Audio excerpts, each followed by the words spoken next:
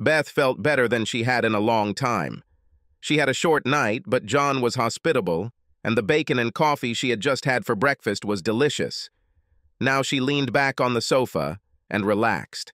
It was her third day at John's, and everything was going well.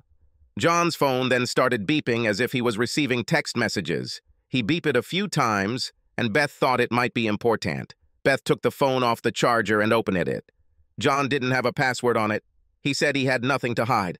Beth looked through text messages, and there were a few new ones from Cindy, John's wife, who was in Mexico doing a ministry project for their church. The first message was, "Carol told me you're sleeping with some bitch. You bastard. So, how do you like it when the shoe is on the other foot?"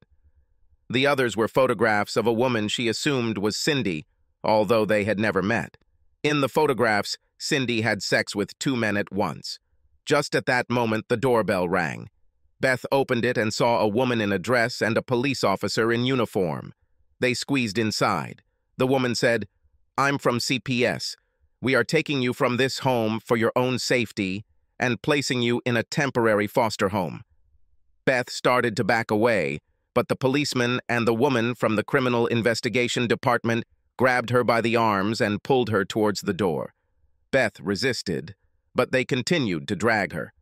John then ran out of the bedroom, shouting, "Let her go! What the hell are you doing?" As he rushed to the scene of the fight, a police officer hit him with a stun gun. Beth kept screaming, but finally managed to shout out, "CPS can't pick me up. I'm an adult. Let me go." The CPS lady looked shocked, and the officer let Beth go. With one hand free, Beth punched the CPS woman square in the nose. She then turned to the policeman and asked, "Why are you trying to kidnap me?"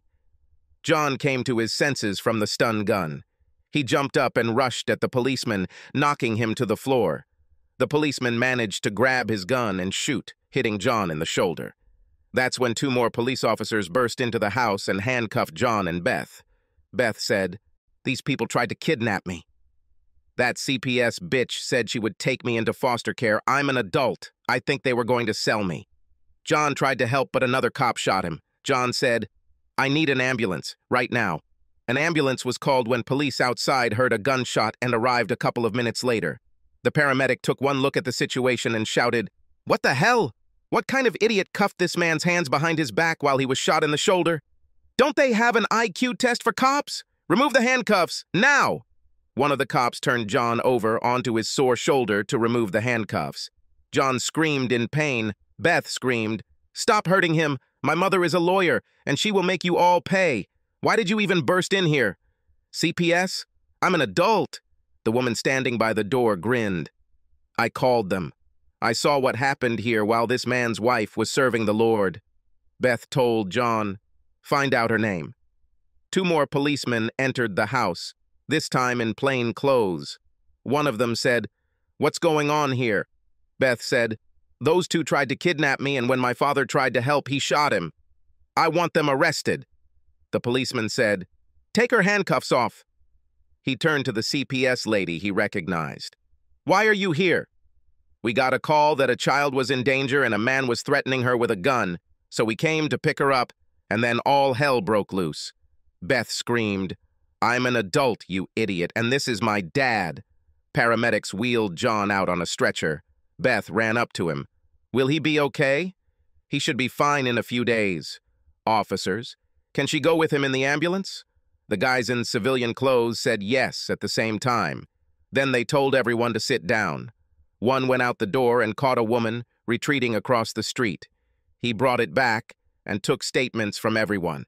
A day later, John and Beth were in a hospital room talking to a man in a suit. He said, "I have copies of all statements. The CPS lady is in the process of being fired. The police officer who shot you has been suspended pending an investigation.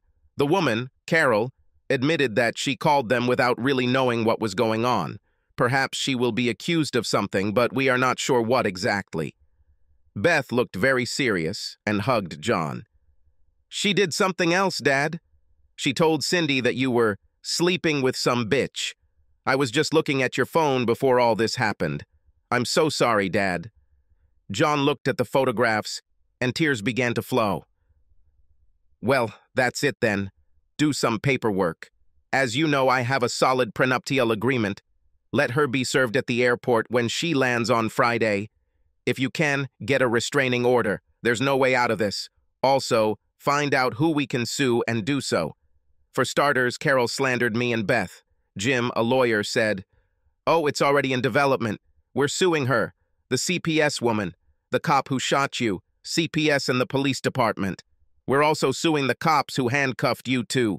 The paramedic is dying to witness this. Was your security system turned on?" John smiled. "Certainly. All this is in the cloud. I need to take painkillers and rest."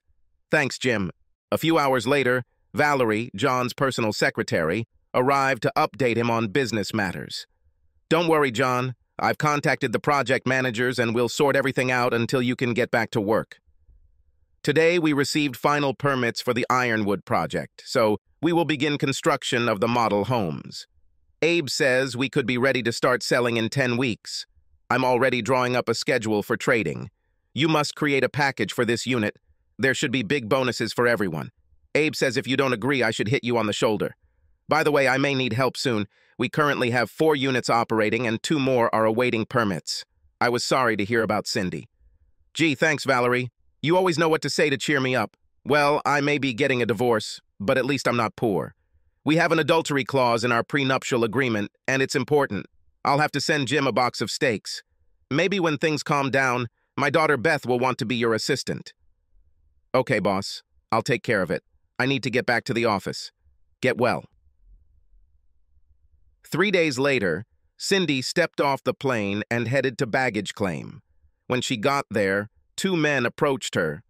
"Hello, Jim. I guess my cheating husband didn't want to face me. What a coward. I don't believe in divorce, but I'm not sure our marriage can survive this." Jim handed her a large envelope. "Well, I'm sure it's impossible, Mrs. Cork. You've been served." The second man was filming a video. Jim continued, "Besides, there is a restraining order in the envelope. You cannot come within 500 feet of your house or John. Copies of the photographs you kindly sent are in the envelope. John files a complaint under the article adultery. There is also a letter from John. The marriage contract will be respected 100%. As Jim left, Cindy shouted, "He can't do this! He cheated first!" Jim simply turned and said, "Read the letter and do not violate the restraining order. Otherwise, you will end up in jail." Cindy was shocked. She collected her luggage and took advantage of the free shuttle to a nearby Hilton hotel. When she tried to rent a room, none of her cards worked. Finally, she successfully used her debit card. She then went to her room, grabbed some booze from the mini fridge, and sat down to read the letter. "Cindy, I'm guessing you were shocked that you were served at the airport. You should have expected this. After all, you actually cheated on me with 2 men at the same time, and then sent me photos. Beth showed them to me when I was in the hospital after a gunshot wound. I hope to be home by the time you read this, but I don't know for sure. Beth was a little bruised, but otherwise okay. Apart from this divorce suit, many other people are having problems. Lives are ruined, and it's all because of you and your smug friend Carol. Not only did Carol tell you that I was cheating, which, by the way, I wasn't, she also called CPS on Beth, which resulted in me being tased and injured and many careers being ruined. We're suing her, just so you know, along with the idiot from CPS, the cop who shot me, and several others, including the 2 men you were with." By this time, Cindy was crying and practically in shock. She read on. "I think I should introduce Beth. You may remember when we met, I told you that my last girlfriend, Marcia, dumped me in a very public and disgusting way. Turns out, because of this, she couldn't come to me and tell me she was pregnant. So I ended up having a daughter I never knew I had. Beth, my daughter, finally convinced her mother to tell her who her father was. A few days after you left, she knocked on my door. I was so happy to know about her. We were going to wait until you got back to talk about it, because these are things that need to be dealt with face to face. I know you would like Beth. Then your friend Carol thought I was having an affair with my daughter and sent you a couple of photos of Beth and I hugging. Carol took these photos through our windows, so she too was accused of being a peeping Tom. Anyway, on the advice of my lawyer, I paid off and canceled all of our credit cards. I left $2,500 in the checking account because it was in the prenuptial agreement. Oh, and you're spreading poison. I talked to the pastor when he visited me here in the hospital. He recognized the two men in the photographs. I think their return home was not quite what they hoped for. Spouses simply don't understand these things. Both wives filed for divorce, and you provided evidence to support their claims. So many lives have been ruined by you. I hope you guys did a lot of good on this trip because you left massive destruction here. I expect that the next time we will meet in court. Your mother has your car and she knows what's going on. She was a little shocked by the photos, but agreed to host you if you needed somewhere to stay. At least, we don't have children. However, the guys you had sex with have children, and now they will only see their children during court-authorized visitation. If you decide to return to our church, you will probably find it very cold. By my count, you and Carol have ruined the lives of at least a dozen different people. Have a good day, John. Cindy let out a primal scream and collapsed on the floor, sobbing. The people in the next room called the front desk. A couple of minutes later, there was a knock on the door. When she did not answer, the manager used the universal key card to enter the room. She sat down on the floor and hugged Cindy, saying quietly, "What's the matter, honey? Tell me what's going on." The letter lay on the floor next to Cindy. She handed it to the manager. She held Cindy in her arms and read the letter. "Oh dear, I read about it in the newspaper. It looks like things are only going to get worse. Let's put you on the bed. Tonight I will clean your room and send you some food. You need to eat. I will also have someone check on you a few times. Get some rest." She locked the mini fridge when she left. She didn't want to let Cindy get drunk. John was discharged on Saturday morning and returned home in a rented hospital wheelchair. They left him in the living room. He had a cast on his arm and shoulder that was supposed to stay there for a while. Beth took care of him and was joined by her mother. Mom explained how a month later she realized that leaving him was a huge mistake and had regretted it ever since. She had never been married, and Beth said she rarely dated. She and John were catching up. At about 3 p.m., the doorbell rang. Beth opened it. It was an elderly woman. "Can I help you?" The woman said. "Please don't shoot the messenger. I'm Cindy's mom. She wanted to come herself, but she has a restraining order. Can I come in?" John said to let her in. When she entered, John asked, "How are you doing, Mom? You know I've always liked you. I'm sorry this came between us. Thanks for stopping by." Jean smiled. "I was afraid that you would shoot me. I'm glad you don't hate me. How are you doing, and could you introduce me?" John smiled back. "I don't hate you, Jin. This is my daughter Beth and her mother Marcia. Everything is moving for the better for me. My shoulder hurts, but I have pills. Physically, I'm fine. Psychologically, not very well." Jean turned to Beth and Marcia. "Thank you for helping him. This is a difficult time for everyone. Cindy is a real wreck. Although Carol started this disaster, Cindy realizes that most of the damage lies with her. She has no excuse for what she did. She really doesn't understand it herself. I can't even imagine what she was thinking." Marcia said, "I am a family law lawyer. I see things like this too often. It's never a logical or reasonable explanation. If people were always logical and reasonable, such things would never happen. My colleague calls this an instant idiot attack. Such a person always feels terrible afterwards, but usually by then, it is too late. Many times marriages seem great until an explosion occurs. Then there was nothing left but a fireball. It happens so quickly and without warning that there is no time to stop it." John was sleeping, and then, boom, the cops, the CPS people, the injury, and the photos. His world exploded in a matter of seconds. He didn't stand a chance. I understand, and so does my daughter. She received a text from her friend and made a split-second, terrible decision. At that moment, she was controlled by anger. Anyway, I just stopped by to pick up some of her things. Can I? Marcia stood up. Beth, stay with John. I'll help Jean. John, can she take advantage of your suitcases? Of course. They are on the top shelf in the dressing room. As soon as they got upstairs, John asked, Beth, what happened to your mom? She acted like she was in love with me, but still left me. Plus, she did it screaming in public, calling me all kinds of disgusting names. Now she's so cute. Is she planning on trying to break my heart again? Given the current situation, I'm a little afraid to tell you. Okay, but I can't trust her. Maybe she should leave then. Beth began to pace around the room. A couple of times she started to say something, but then fell silent. Finally, she stopped by the bed. Fine. Her roommate saw you with another woman. Mom got mad and yelled at you. After that, you tried to call her a couple of times, but she didn't answer your calls. A couple of weeks later, she and her roommate were walking, and the roommate pointed out the woman she thought you were cheating on your mom with. Mom recognized this woman. It was your sister. Mom tried to call you that night, but the number was no longer in service.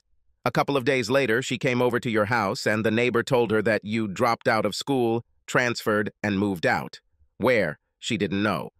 So it was exactly the same as now. She heard that I was cheating and blew my world up without bothering to check. Great. How did I get lucky enough to connect with two such women? I'm sorry, Dad. It wasn't quite the same, though. No revenge sex. In fact, my mother told me that she had never been with anyone else at all. Neither before nor after her hysterics. You're the only guy she's ever been with, and yes, she still loves you. John was speechless. A few minutes later, Marcia and Jean came downstairs with 3 suitcases and a trash bag. Marcia said, her clothes are in suitcases and her things, such as shampoo and cosmetics, are in her bag. This is fine? John waved his hand towards the door. After Marcia helped Jean dive in, she returned. I should probably leave. I just wanted to check on Beth. Okay, let's look at you a little too. John took her hand. Why do you practice family law? It seems like a sad specialty. Well, I've made a few mistakes myself, and every now and then I get a chance to help someone avoid similar mistakes. So you're here to stop me from making a mistake? Unfortunately, no. I'm only here to help as you're still recovering. Plus, some lady across the street said you were having an affair with my daughter. Secondly, in order for me to help, I should have been with your wife a week or so ago. Alas, I was not there, and she went too far. If all she did was make a complete fool of herself by yelling at an innocent person in a public place, perhaps I could do something to help her. Interesting comparison. Could you explain more? You know exactly what I'm talking about. They told me that you are cheating on me. I'm sure you remember how I left you. You tried to call, but I didn't answer. Then I found out that this woman was your sister. Then I already tried to call to apologize, but your number no longer worked. I went to your house, but you were no longer there. I regret it every day since then. Now I can finally say how sorry I am. Okay, that makes sense. If you thought I was having an affair with my sister, I understand why you might imagine I was having an affair with Beth. Please don't laugh at me. In case Beth didn't tell you, I never stopped loving you. Once again, I apologize. I shouldn't have said that. You are married. John was smiling now. Not for long. Cindy has already been served, so we are legally separated, as you probably know. Beth also said that you haven't been with anyone for a long time. Maybe we can fix this when my divorce is final and if we're both still interested. Marcia was smiling now. If my dear daughter told you this, she probably also said that I have never had sex with anyone but you. If you ever need me, I'm always at your service. Besides, since I have been faithful to you all these years, you probably understand that I will never cheat on you in the future. Enough of this, Beth said. John needs to take a few pills and go to bed. Mom, you will help until John gets better. Help him get settled and I'll see you in the morning. The next morning, John and Marcia were talking. Marcia told him, I lost touch when you transferred to another school, but I never forgot what I did with a wonderful guy. I've always wondered where you are. I thought that if I found you and apologized, maybe you would forgive me. After I graduated from law school and started working, I told my story to my senior partner. He said he would help and assigned the detective our firm used to track you down. The detective found you without any problems. He also found out that you were married. My senior partner had a friend from law school with a firm in your area. He got me a job here.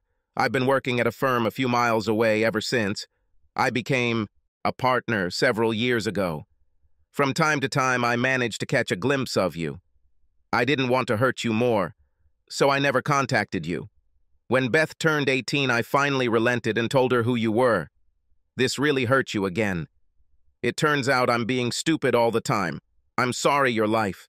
John interrupted her. Well, my uncle Jim Pearson doesn't think so.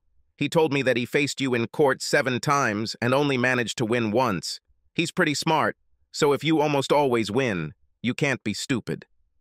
Yes, Jim Pearson is a good lawyer, but the times I have encountered him, he has not been on the right side of a divorce. I didn't know he was your uncle. I'm a pretty good lawyer. Where I get stupid is in everything related to you. A week later, Marcia was in her office when she received a call. Cindy Cork is here. She wants to see you. She doesn't have an appointment. Show her out. The assistant led Cindy inside, closing the door behind them. She showed Cindy to a chair by the table and sat down on the sofa. Cindy said, "Thank you for having me." "Why are you here, Mrs. Cork? I need your help. People tell me that you are the best at reconciliation. I was really stupid and I really don't think I have any chance, but I don't want to lose my husband. Do you know who I am?" "Yes, you are Marcia Campbell. I talked to some people where I work and they said that you are the best divorce lawyer in town and you also try to get people to reconcile whenever possible." "Well, Mrs. Cork, it's all true. I think I'm the best. However, your study missed one important point. I'm also Beth's mom." Cindy lost consciousness and slowly slid to the floor. When she came to, her head was lying on Marcia's lap, and Joan, the assistant, was wiping her face with a cold, damp cloth. Marcia smiled at her. "Welcome back, Cindy. I think you were tired, so you fell asleep for a few minutes. I don't usually have that kind of influence on people. There is ice in this rag. Let us take a little care of you. Would you like some water?" There was a straw in the bottle, and Cindy took a couple sips. "Why are you so kind to me? When you said you were Beth's mom, I panicked. Thank you." Joan chuckled slightly. "Yes, usually. When people lose consciousness, we undress them and leave them in an alley. Marcia decided to make an exception for you. You're very pretty, so we can sell you to a Colombian brothel." Marcia covered Joan's mouth with her hand. "Joan, stop it." "Sorry, Cindy." Joan has a very strange sense of humor, but is usually quite nice. We undid a couple of buttons and a belt. But why such a shock? My face usually makes people choke rather than faint. I just know what you must be thinking about me. I'm usually not as stupid and terrible as I was just a short time ago. I lost my husband and hurt a lot of people. Deep down, I know I can't bring John back, but I want to somehow make things right and maybe be friends. I've hurt a lot of people. I think I can get up now. Fine, sit back in your chair. I need to call. Marcia took out her cell phone and pressed the speed dial button. "Beth, how's John?" "Okay, give him the phone." "John, how are you?" "Well, take a pill, you'll need it. I need to ask you something. I'm here with Cindy. She came to my office not knowing that I was Beth's mother. Either way, she's accepted that you won't take her back. But I want you to remain friends. You like her mother. I heard you call her mom. You have a story. Cindy is not dangerous.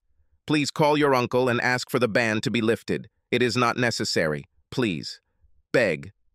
Okay, thank you. I invited her to dinner. See you soon." "You're coming to dinner tonight, aren't you, Cindy?" I guess. Okay, at 7. You can meet Beth." Meanwhile, John stared at the phone as if it was about to turn into a snake.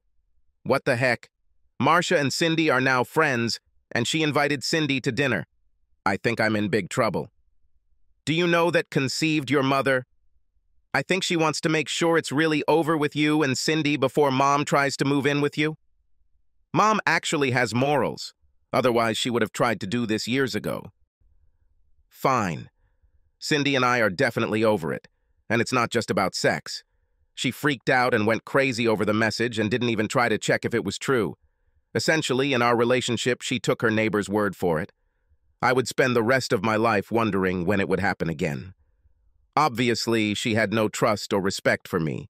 Tell me how this is different from what Marshall did. Okay, so your mom didn't sleep with 2 guys in retaliation, but she broke up by yelling at me in an obviously public place because a friend said she saw me with another woman. She was ready to leave me without any evidence at all, and to do it through public humiliation. Again, no trust and no respect.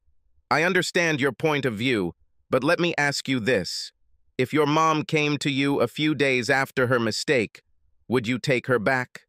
Yes, her mistake was similar, but her reaction was much less crazy. Many couples quarrel, break up, and soon make up. This kind of thing is quite common when people date, and often occurs due to misunderstandings. Doing what Cindy did, and doing it after 14 years of marriage is not the same thing. John thought about it. Okay, it's true. Despite the similarities, what Cindy did was unforgivable. To answer the question, yes. If Marcia had found me a week later, explained what happened, and apologized, we would have made up. Hey, I loved her. It took me a couple of years to start dating again. I need another pill. Beth gave him another pain pill, and he fell asleep. Marcia returned home around 5 p.m., and John woke up when she kissed him. He woke up when their lips touched, smiled, and said, "This is violence. I am unable to resist my condition." Marcia just smiled. "Well, I'm a lawyer. Sue me." "So, why did you invite Cindy to dinner and make me cancel the party? Are you trying to get us back together?" "Whether you get back together or not depends only on the two of you. I have no right to my own opinion. I invited her because you two haven't spoken since all this happened. All this happened because there was no conversation. Her friend sent her several messages accusing her, and she acted without talking to you about it. A simple conversation, and all of this could have been avoided. I know Jim Pearson is a divorce lawyer, but if you were my client, I would insist that you meet face to face. The breakdown in almost every love story begins with either a lack of communication or misunderstanding. John didn't say anything. Cindy arrived at about 10 minutes to 7. She didn't knock. She simply walked in and walked towards John. Beth intercepted her. "Why didn't you knock? And don't even try to touch him." Cindy stopped and said, "John, can I talk to you alone? I'm really sorry." John shook his head. "No. You cheated with 2 men, caused the breakup of 3 families, and left 5 children with visiting fathers. Because of your good friend Carol, my daughter was beaten and handcuffed. I was hit with a stun gun, wounded and handcuffed. There's no way I'm going to be alone with you. In addition, the house belongs to me under the marriage contract. And Beth is right. You should have knocked. Tomorrow I'll pay for the locks to be changed." Marcia entered the room. "It looks like everything is going well so far." "How are you, Cindy?" Joan asked me to say hi. "Thank you for inviting me, Marcia. Tell Joan for me that she is a cruel person. But I'm sure you know that. I'm not trying to hurt John." John practically shouted, "You already did it!" "I know. I just mean I try not to do it anymore. I was stupid. I don't know why I did what I did. I went to Mexico to do God's work, but instead, I did the devil's work. I'm not trying to force you to take me back. What I did was unforgivable. I just hope you don't hate me. If you need a housekeeper or a cook or anything else, or a nurse while you recover, I would be glad to do it as a kind of penance. I already went to church last Sunday. I publicly apologized for the terrible mess I made. Maybe I'll write a book, How to Ruin Your Life in 10 Minutes. "What does 10 minutes mean?" asked Beth. "I'm a virgin, but I think sex should take longer." "That's true, but we definitely didn't have sex. I just asked them to pose with me so I could get the photos. I'm so sorry I did this." I explained this to both wives. They both slapped me. I don't blame them. I don't know if my words have any meaning to them. There was silence for a few seconds. John then said, "It may matter to them because they found out about it by accident. However, for me, it doesn't matter much. Yes, it is unbearable for me that you cheated. And it is cheating if you are naked and 2 naked men penetrate you, even if it was only for a moment. It was terrible to find out that my wife was cheating on me. But what was even worse was that you deliberately hurt me as much as you could without even giving me a chance to defend myself.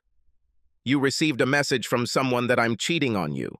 Instead of contacting me, you sent me photographic evidence of your infidelity with 2 men at once. This is very different from someone trying to hide an affair and getting caught. Yes, an affair is Of course, cheating, but at the same time, they are not trying to hurt their spouse, but are trying to hide it. Putting it out there like you did means you didn't want to be married anymore. Obviously, no self-respecting man will put up with this and take you back. Either you wanted out of the marriage and did what you needed to do to make it happen, or you have so little respect for me that you thought I would accept this situation. I assure you that if someone told me that you were cheating, I would either confront you or look for real evidence. Maybe I'd hire a private investigator. Besides, we've been married for quite a long time. I doubt I would even believe it without real evidence. I loved you. I trusted you. You didn't feel the same. Now I know that I can never trust you with my heart again. I understand. I don't know what came over me to behave like this. Since I don't know why I did it, how can I promise that it will never happen again? Before I went on this journey, no one could have convinced me that I would ever behave this way. It's like I don't know myself. John thought for a moment. So, what are you going to do now? As you know, the prenuptial agreement states that the cheating spouse leaves the marriage with whatever he contributed, which in your case was $2,500. You will need to get a job. Any prospects? Cindy shook her head. No. You know that I almost have a higher education, where I specialized in psychology. I should have seen a psychologist instead of trying to become one. John laughed. I know, right? Freshman female psychology majors are practically a cliché. Hey, at least you don't have to worry about some previous employer giving you a bad recommendation. Maybe the pastor will write you a recommendation, although unlikely. You also know that I have never worked. I have no idea what kind of job I can get. That's why I mentioned that I would be your housekeeper and cook. I have experience in this position. However, I may not be able to get a good reference from my former employer. I ruined my career. Yes, it looks like a whirlpool, but I know your former employer. He's not a bad guy. Maybe he can help.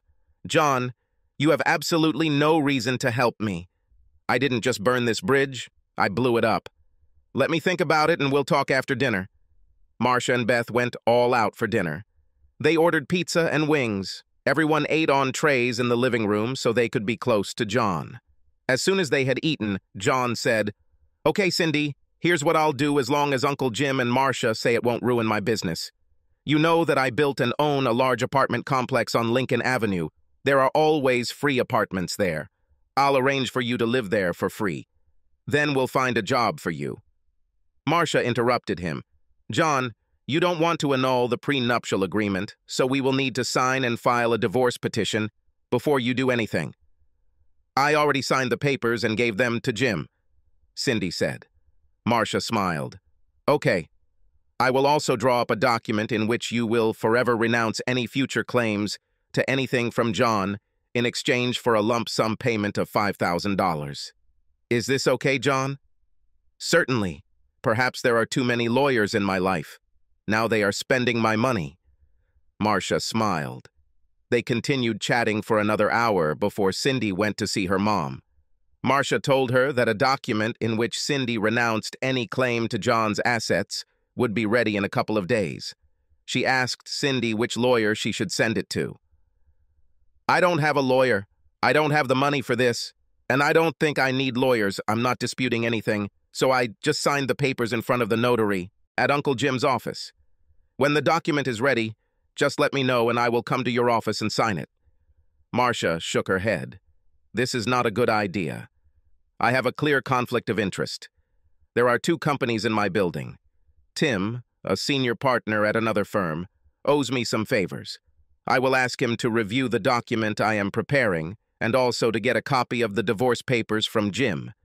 Jim is a good guy, and so is John, so I'm sure the divorce papers are in order, but someone needs to review them on your behalf. I'll call you tomorrow and give you the phone number after I make arrangements with Tim. As soon as Cindy left, Marcia said, I hate to admit it, but I like her. Yes, she was an idiot for a while, but she's not a bad person. You have good taste in women. John laughed out loud. Certainly. Well, except for the part where they lose their temper when they think I'm cheating. I know, John. I did almost the same thing, except for the sex part. You still love her, don't you? John looked sad. Certainly. I've loved her for many years, but I can't stay married to her.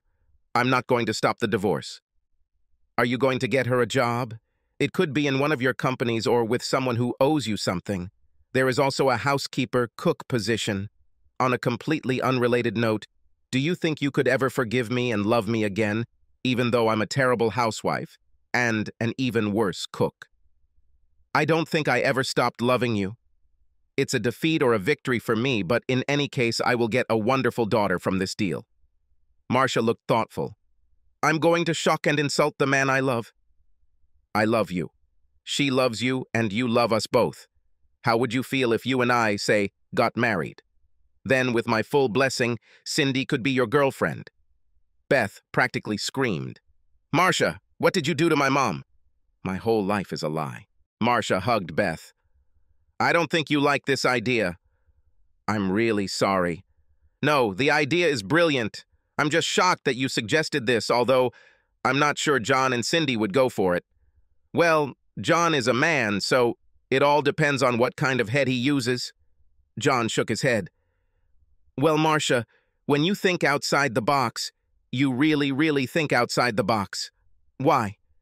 Cindy came to my office because she heard that I was the best family law lawyer in the area when it came to reconciliation. I am proud of this. In this case, the obvious stumbling block to you guys getting back together is my reluctance to break up with you now that I'm sort of back. That's all I could come up with. I invited Cindy over tonight to see if we could get along because it wouldn't work if she and I were at odds. Turns out I like her, and I think she even likes me. Wouldn't this be a win for everyone? Do you think you can handle 2 women? Beth, if I've learned anything lately, it's that I can't handle even 1 woman, let alone 2. I can already imagine how they make the schedule. You might as well stick a fork in me. I'm over it. Marcia leaned down and planted a passionate kiss on his lips. I'm going to call Cindy and tell her to come back.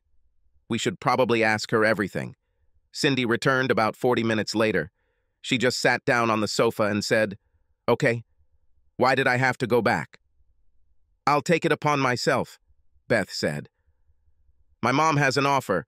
You originally approached her because of her reputation as a conciliator. Well, she came up with one option. So far, you 2 seem to like each other. You're both in love with Dad, and even though you've both hurt him at different times, he still loves you both. Mom suggested that she marry Dad, and you could be the side chick. What do you think? This is the best offer you can get. Cindy began to cry, and soon it all turned into sobs. Marcia and Beth sat on either side of her and held her. It took her a while to calm down. If John agrees, then I'm definitely fine. It's much better than losing it completely. We may need a calendar, John groaned. See, Beth, I told you so. I'm dead. A few months later, the divorce was final. John and Marcia did not marry, but she and Beth moved in with John. John got the house across the street where Carol lived during the trial. All other lawsuits were settled for undisclosed amounts. Cindy moved into Carol's old house across the street as soon as John ordered his crews to renovate it. Cindy actually worked for John as a housekeeper, cook, and Marcia and Cindy worked out a schedule of sorts. It turns out that neither Marcia nor Cindy liked girl-on-girl sex, but they both liked threesomes. So in the end, it was a win-win for all 3 of them. Subscribe to our channel so that your second chaff doesn't cheat on you, and go ahead and listen to the next story, because this story is nothing compared to the next one.